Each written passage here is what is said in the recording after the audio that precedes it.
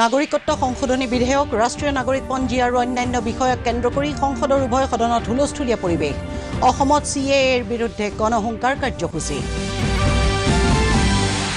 কেৰালাত novel corona ভাইৰাছত আক্ৰান্ত তৃতীয়জন ৰোগী চিনাক্ত সমগ্ৰ দেশতে সতৰ্কতামূলক ব্যৱস্থা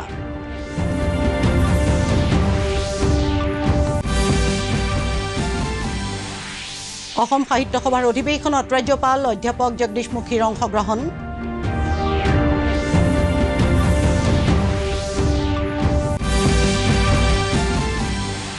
কৃষ্ণগুৰুৱে সকলোকে সুন্দৰভাৱে জীৱন পৰিচালিত কৰাৰ বাবে নীতি আৰু আদৰ্শ দেখুৱাই গৈছে বুলি মুখ্যমন্ত্ৰী সৰ্বানন্দ সোণোৱালৰ মন্তব্য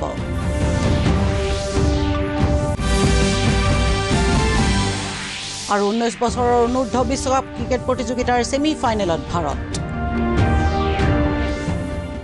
নমস্কাৰ সন্ধিয়াৰ বাতৰিৰ সৈতে মই ময়ূৰী শৰ্মা পাঠক এতিয়া বিতং বাতৰি নাগৰিকত্ব সংশোধনী বিধেয়ক ৰাষ্ট্ৰীয় নাগৰিকপঞ্জী আৰু অন্যান্য বিষয়ক কেন্দ্ৰ কৰি সংসদৰ উভয় সদনত বিৰোধী পক্ষই হুলস্থুলীয়া পৰিৱেশৰ সৃষ্টি কৰে ৰাজ্যসভা দিনৰ 3 বজালৈকে স্থগিত ৰখা হয় ইয়াৰ আগতে দিনৰ 2 বজালৈকে সদন স্থগিত ৰখা হৈছিল দুপৰীয়া 12 বজাত সদনৰ কাম-কাজ আৰম্ভ হোৱাৰ সময়ত কংগ্ৰেছ TMC BSP SP আৰু বাওঁপন্থী দলৰ সদস্যসকলে এই বিষয়সমূহ উত্থাপন কৰিব বিচাৰে উপাধ্যক্ষ হৰিবংশই অনুমতি নিদিয়াৰ পিছত বিৰোধী পক্ষৰ নেতা গোলাম নবী আজাদে কয় যে সমগ্ৰ দেশতে নাগৰিকত্ব সংশোধনী আইনৰ বিৰুদ্ধে জনসাধাৰণে প্ৰতিবাদ কৰি আছে অধ্যক্ষই এই বিষয়টো উত্থাপন কৰিবলৈ অনুমতি দিয়া উচিত বুলি তেওঁ মন্তব্য কৰে সদনত হুলস্থুলীয়া পৰিৱেশ অব্যাহত থকাৰ বাবে দিনৰ 2 বজালৈকে সদন স্থগিত ৰখা হয় ইয়াৰ আগতে বিৰোধী পক্ষই এই বিষয়সমূহক লৈ উত্থাপন কৰা সভা স্থগিত প্ৰস্তাৱ অধ্যক্ষ এম ভেংকায়া নাইডুৱে অগ্ৰাহ্য কৰে সদনে ওমানৰ সুলতান কাবুছ বিন সৈয়দ আল সৈয়দৰ মৃত্যুত শোক প্ৰকাশ কৰে লোকসভাত ৰাষ্ট্ৰপতিয়ে সংসদৰ যুটীয়া অধিৱেশনত দিয়া ভাষণৰ ওপৰত ধন্যবাদসূচক প্ৰস্তাৱৰ আলোচনা আৰম্ভ কৰে বিজেপিৰ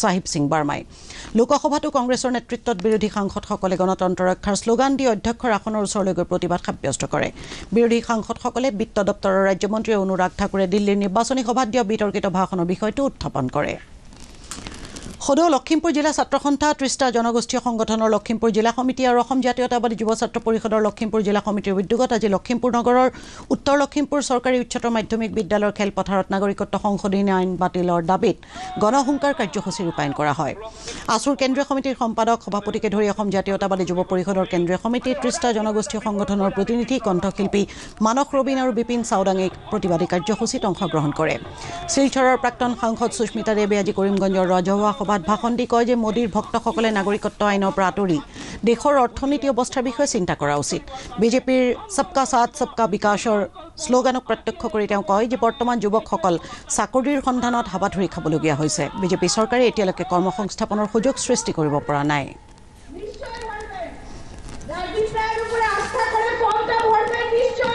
কিন্তু আজকে আমি বলছিলাম যে বাংলাদেশের কাগজ দেখাতে হবে আছে কারোর কাছে বাংলাদেশের কাগজ কেউ কি বাংলাদেশ থেকে নির্যাতিত হয়ে বাংলাদেশের পাসপোর্ট নিয়ে ভারতবর্ষে আছে নাকি এই প্রশ্নের উত্তর দিতে হবে বিজেপি সরকারকে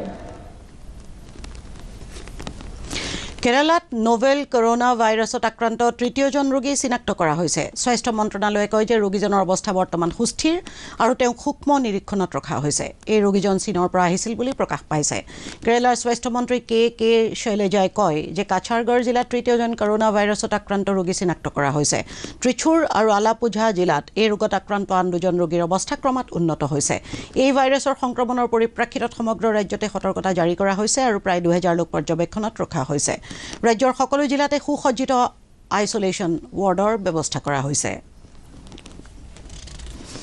দেশত কৰোনা ভাইৰাছৰ সংক্ৰমণ ৰোধ কৰাৰ উদ্দেশ্যে চৰকাৰে এটা কৰ্মবাহিনী গঠন কৰিছে কেন্দ্ৰীয় স্বাস্থ্য মন্ত্ৰী ডক্টৰ হৰ্ষবৰ্ধন বৈদেশিক পৰিক্ৰমা মন্ত্ৰী এছ জয়শংকৰ গৃহ বিভাগৰ ৰাজ্যমন্ত্ৰী জি কিষাণ ৰেড্ডী আৰু অসামৰিক পৰিবহণ দপ্তৰৰ মন্ত্ৰী হৰদীপ সিং পুৰীক লৈ এই কৰ্মবাহিনী গঠন কৰা হৈছে পিছত সাংবাদিকৰ আগত মন্ত্ৰী ৰেড্ডীয়ে কয় যে আজি অনুষ্ঠিত হ'বলগীয়া কৰ্মবাহিনীৰ বৈঠকত নোভেল কৰোনা ভাইৰাছৰ বিৰুদ্ধে ল'বলগীয়া সতৰ্কতামূলক ব্যৱস্থাৰ বিষয়ে আলোচনা কৰা হ'ব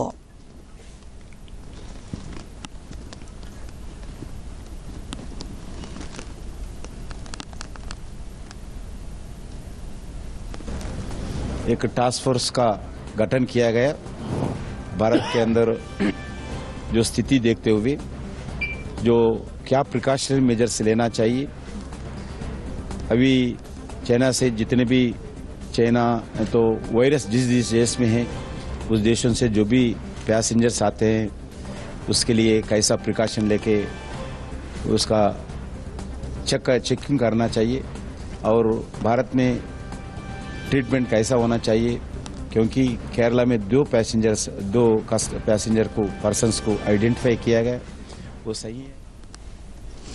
দৰং জিলাত এতিয়ালৈকে কৰোনা ভাইৰাছত আক্ৰান্ত কোনো ৰোগী চিনাক্ত হোৱা নাই যদিও জিলা স্বাস্থ্য বিভাগে ইতিমধ্যে সতৰ্কতামূলক ব্যৱস্থা গ্ৰহণ কৰিছে। জিলা যুটীয়া স্বাস্থ্য সেৱা সঞ্চালক ডাক্তৰ ৰূপলাল নুনিছাই আজি দূৰদৰ্শনৰ সৈতে হোৱা এক আছুতীয়া সাক্ষাৎকাৰত কয় যে স্বাস্থ্য বিভাগে আপতকালীন জৰুৰী সেৱাৰ প্ৰস্তুতি হিচাপে মঙলদৈ অসামৰিক চিকিৎসালয়ত 24 ঘণ্টীয়া নিয়ন্ত্ৰণ কক্ষ মুকলি কৰিছে।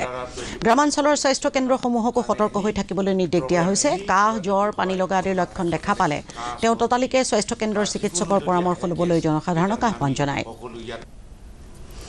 কামৰূপ জিলাৰ বস্ত্ৰনগৰী শুৱালকুছি জ্যোতিক্ষেত্ৰত অনুষ্ঠিত হৈ থকা অসম সাহিত্য সভাৰ ৭৫ সংখ্যক অধিৱেশনৰ দ্বিতীয় মুকলি সভাত আজি ৰাজ্যপাল অধ্যাপক জগদীশ মুখীয়ে মুখ্য অতিথিৰূপে অংশগ্ৰহণ কৰে। সভাত ভাষণ দি ৰাজ্যপালে কয় যে ভাৰতীয় সাহিত্যত অসমৰ ভাষা সাহিত্যৰ এক সুকীয়া স্থান দখল কৰি আহিছে। তেওঁ কয় যে মাতৃভাষাৰ জ্ঞান অবিহনে মানুহ সদায় অসম্পূৰ্ণ। অসমৰ সাহিত্যিকসকলে গল্প, উপন্যাস, নাটক আদি ৰচনা কৰি অসমীয়া ভঁৰাল চহকী কৰি থৈছে। অসমৰ ৰংঘৰৰ বাকৰিত আহোমৰ ৰাজত্বকালতে অসমৰ সাহিত্য আৰু সংস্কৃতি প্ৰদৰ্শন হৈছিল বুলি তেওঁ উল্লেখ কৰে। সাহিত্য সভাৰ নৱনিৰ্বাচিত সভাপতি কুলধৰ শইকীয়াৰ সভাপতিত্বত অনুষ্ঠিত মুকলি সভাত সাহিত্য একাডেমী বঁটা প্ৰাপক প্ৰসিদ্ধ হিন্দী কবি লীলাধৰ জাগুৰীয়ে অংশগ্ৰহণ কৰে। এই সভাতে বিশিষ্ট মাৰাঠী সাহিত্যক বিশ্বাস পাটিলিক ডক্টৰ ইন্দিৰা গোস্বামীৰ ৰাষ্ট্ৰীয় সাহিত্য বঁটা প্ৰদান কৰা হয়। অধিৱেশনৰ লগত সংগতি ৰাখি ঔপন্যাসিক সন্মিলন, দৰ্শন সন্মিলন, ভাষাবিদ সন্মিলন আৰু গীতিকাৰ সন্মিলনৰো আয়োজন কৰা হয়। অধিৱেশন উপলক্ষে কামৰূপ জিলা প্ৰশাসনে সমগ্ৰ কামৰূপ জিলাত আজি বন্ধ ঘোষণা কৰিছে। সাহিত্য সভাৰ পৰৱৰ্তী মধ্যকালীন অধিৱেশন মাজুলীত অনুষ্ঠিত হ'ব। সদৌ কোচ যুৱ পৰিষদে কমতাপুৰ স্বায়ত্তশাসিত পৰিষদ উপগ্ৰহ পদ্ধতিৰে গঠন কৰি ৰাজ্যৰ বিভিন্ন ঠাইত বসবাস কৰা কোচসকলৰ উন্নয়ন সাধনৰ দাবী উত্থাপন কৰিছে। আজি গুৱাহাটীত প্ৰেছ ক্লাবৰ এখন সংবাদমেলত পৰিষদৰ সভাপতি পৰাগ কোচে কয় যে ৰাজবংশী আৰু কোচ দুটা পৃথক জাতি। ৰাজবংশী সংগঠনসমূহে কোচ নামটো সংযুক্ত কৰি জনজাতিকৰণৰ সুবিধা গ্ৰহণৰ চেষ্টা চলাই আছে বুলি তেওঁ অভিযোগ কৰে। কোচ শব্দটো ব্যৱহাৰ নকৰিবলৈ তেওঁ ৰাজবংশী সংগঠনসমূহক আহ্বান জনায়। আমি খুব তীব্ৰ প্ৰতিবাদ কৰিছোঁ যে তেওঁলোকে কোচ নহয়, কিন্তু কোচৰ মুখা পিন্ধি পেলাই নীতি আয়োগৰ নতুন ৰেংকিঙত হাইলাকান্দি জিলাই দেশৰ উচ্চাকাংক্ষী জিলাসমূহৰ মাজত পঞ্চম স্থান দখল কৰিবলৈ সক্ষম হৈছে। নীতি আয়োগে বিভিন্ন জিলাৰ উন্নয়নৰ অগ্ৰগতিৰ প্ৰতি দৃষ্টি ৰাখি প্ৰদান কৰা ৰেংকিঙত হাইলাকান্দি জিলাই 53.2% নম্বৰ লাভ কৰিছে। আনহাতে উত্তৰ প্ৰদেশৰ চান্দৌলা জিলাই প্ৰথম স্থান লাভ কৰিছে। আয়োগে দেশৰ মুঠ 112খন জিলাক উচ্চাকাংক্ষী জিলা হিচাপে চিহ্নিত কৰিছে। বিশ্ব শান্তিৰ বাবে 7 দিনীয়াকৈ আয়োজিত কৃষ্ণগুৰু এক নাম অখণ্ড কীৰ্তনৰ লগত সংগতি ৰাখি নসত্ৰত অৱস্থিত কৃষ্ণগুৰু সেৱাশ্ৰমত আজি অনুষ্ঠিত ধৰ্মালোচনী সভাত মুখ্যমন্ত্ৰী সৰ্বানন্দ সোণোৱালে মুখ্য অতিথিৰূপে অংশগ্ৰহণ কৰে। সভাত ভাষণ দি মুখ্যমন্ত্ৰীয়ে কয় যে কৃষ্ণগুৰুৱে সকলোকে জীৱন সুন্দৰভাৱে পৰিচালনা কৰাৰ বাবে নীতি আৰু আদৰ্শ দেখুৱাই থৈ গৈছে। এই নীতি আৰু আদৰ্শ হৃদয়ংগম কৰি মানৱতাৰ বাণীৰে সমাজত শান্তি প্ৰতিষ্ঠাৰ হকে দৃঢ়তাৰে আগুৱাই যাব লাগিব বুলি তেওঁ মন্তব্য কৰে। তেওঁ কয় যে শান্তি, সম্প্ৰীতি, ভাতৃত্ববোধ আৰু বন্ধুত্বৰ বাণীৰে অসমক আগুৱাই নিয়াৰ বাবে বৰ্তমানৰ ৰাজ্য চৰকাৰে দৃঢ় পদক্ষেপ গ্ৰহণ কৰিছে। সভাত বিধায়ক ঋতুপৰ্ণ বৰুৱা, নুমলীগড় পাইপলাইন লিমিটেডৰ অধ্যক্ষ ৰূপম গোস্বামী, কৃষ্ণগুৰু আন্তঃৰাষ্ট্ৰীয় পৰিচালনা সমিতিৰ সাধাৰণ সম্পাদক ৰামগোপাল ভাগৱতী আৰু কৃষ্ণগুৰু আধ্যাত্মিক বিশ্ববিদ্যালয়ৰ উপাচাৰ্য ডক্টৰ তৰুণ চন্দ্ৰ বৰায়ো অংশগ্ৰহণ কৰে। ভাৰতীয় জনতা পাৰ্টীৰ নাজিৰা গ্ৰাম্য মণ্ডল মৰ্চা, নাজিৰা নগৰ মহল মহিলা মৰ্চা, শিমলুগুৰি নগৰ মণ্ডল মহিলা মৰ্চাৰ উদ্যোগত আৰু শিৱসাগৰ জিলা মহিলা মৰ্চাৰ সহযোগত কালি নাজিৰা নাট্য মন্দিৰত আয়োজিত আইদেউৰ বোলনিৰ লগত সংগতি ৰাখি মহিলাসকলৰ মাজত দিহানাম প্ৰতিযোগিতা অনুষ্ঠিত হয়। মহিলাসকলৰ মাজত থকা প্ৰতিভাৰ বিকাশৰ বাবে বিজেপিয়ে নতুনকৈ আইদেউৰ বোলনি শীৰ্ষক অনুষ্ঠানৰ আয়োজন কৰিছে। দক্ষিণ আফ্ৰিকাত অনুষ্ঠিত 19 বছৰৰ অনূৰ্ধ্ব বিশ্বকাপ ক্ৰিকেটৰ কাইলৈ হ'বলগীয়া প্ৰথমখন ছেমি ফাইনেলত যোৱাবাৰৰ বিজয়ী ভাৰত পাকিস্তানৰ সন্মুখীন হ'ব। ছেমি ফাইনেল পৰ্যন্ত দুয়োটা দলে অপৰাজিত হৈ আছে। কোৱাৰ্টাৰ ফাইনেলত ভাৰতে অষ্ট্ৰেলিয়াক আৰু পাকিস্তানে আফগানিস্তানক পৰাজিত কৰে।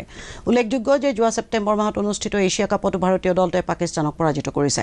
ভাৰতৰ অপেনাৰ যশস্বী জয়ছোৱালে এতিয়ালৈকে খেলা 4খন খেলত 3টা অৰ্ধশতক অৰ্জন কৰিবলৈ সক্ষম হৈছে। ক্ৰীড়া সাংবাদিক কল্যাণ সন্থাৰ উদ্যোগত গুৱাহাটীৰ দেশভক্ত তৰুণৰাম ফুকন ইণ্ডোৰ ষ্টেডিয়ামত প্ৰথম বাৰ্ষিক ক্ৰীড়া অভিৱৰ্তন অনুষ্ঠিত হয়। অনুষ্ঠানত ভালেসংখ্যক খেলুৱৈ, ক্ৰীড়া সংগঠক আৰু অভিভাৱকে অংশগ্ৰহণ কৰে। ক্ৰীড়াৰ ক্ষেত্ৰত জনসাধাৰণৰ ব্যক্তিগত খণ্ডৰ অংশগ্ৰহণ সম্পৰ্কীয় এখন আলোচনা চক্ৰ অনুষ্ঠিত হয়। ক্ৰীড়া সাংবাদিক উন্নয়ন সন্থাৰ উপদেষ্টা উদয় বৰগোহাঁই কয় যে এই অভিৱৰ্তনে অসমৰ ক্ৰীড়াৰ ক্ষেত্ৰত থকা সমস্যাসমূহৰ ইতিবাচক বিশ্লেষণ কৰি ৰাজ্যৰ খেলুৱৈসকলক ক্ৰীড়াৰ ক্ষেত্ৰত আগবঢ়াই নিয়াৰ ক্ষেত্ৰত নিৰ্ণায়ক ভূমিকা পালন কৰিব। অলপতে গুৱাহাটীত সমাপ্ত হোৱা খেলো ইণ্ডিয়া যুৱ ক্ৰীড়াত 5টা স্বৰ্ণ পদক বিজয়ী শিৱাংগী শৰ্মাই ক্ৰীড়া কল্যাণ সন্থাৰ এই পদক্ষেপক আদৰণি জনায়। মেলবৰ্ণত অনুষ্ঠিত অষ্ট্ৰেলিয়ান অপেন টেনিছ প্ৰতিযোগিতাৰ পুৰুষৰ ছিংগলছত ছাৰ্বিয়াৰ নোভাক জকোভিচে অষ্টমবাৰৰ বাবে খিতাপ অৰ্জন কৰে। ফাইনেল খেলত তেওঁ অষ্ট্ৰিয়াৰ ডমিনিক থিয়েমক পৰাজিত কৰে। আনহাতে আমেৰিকাৰ জো চেলিছবাৰী আৰু ৰাজীৱ ৰামে অষ্ট্ৰেলিয়াৰ লুক চেভিল আৰু মেক্স পাৰ্চেলক পৰাজিত কৰি পুৰুষৰ ডাবলছ খিতাপ অৰ্জন কৰে। অসমৰ মাধ্যম আন্দোলনৰ লগত জড়িত বিশিষ্ট সমাজসেৱী গোলাম মুৰ্তাজা আহমেদৰ আজি গুৱাহাটী চিকিৎসা মহাবিদ্যালয়ত মৃত্যু হয়। মৃত্যুৰ সময়ত তেওঁৰ বয়স আছিল 59 বছৰ। বাতৰি শেষ হোৱাৰ আগতে প্ৰধান বাতৰিসমূহ আকৌ এবাৰ। নাগৰিকত্ব সংশোধনী বিধেয়ক, ৰাষ্ট্ৰীয় নাগৰিকপঞ্জী আৰু অন্যান্য বিষয়ক কেন্দ্ৰ কৰি সংসদৰ উভয় সদনত হুলস্থুলীয়া পৰিৱেশ। অসমত CAAৰ বিৰুদ্ধে গণহুংকাৰ কাৰ্যসূচী। কেৰালাত নভেল কৰোনা ভাইৰাছত আক্ৰান্ত তৃতীয়জন ৰোগী চিনাক্ত। সমগ্ৰ দেশতে সতৰ্কতামূলক ব্যৱস্থা।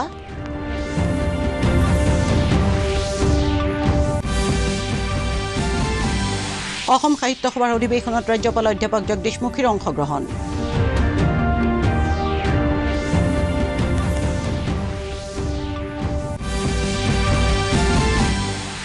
কৃষ্ণগুৰুৱে সকলোকে সুন্দৰভাৱে জীৱন পৰিচালিত কৰাৰ বাবে নীতি আৰু আদৰ্শ দেখুৱাই গৈছে বুলি মুখ্যমন্ত্ৰী সৰ্বানন্দ সোণোৱালৰ মন্তব্য।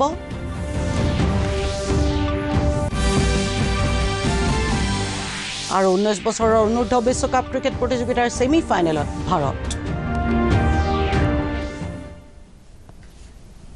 সন্ধিয়াৰ বাতৰি ইমানতে শেষ হ'ল। নমস্কাৰ।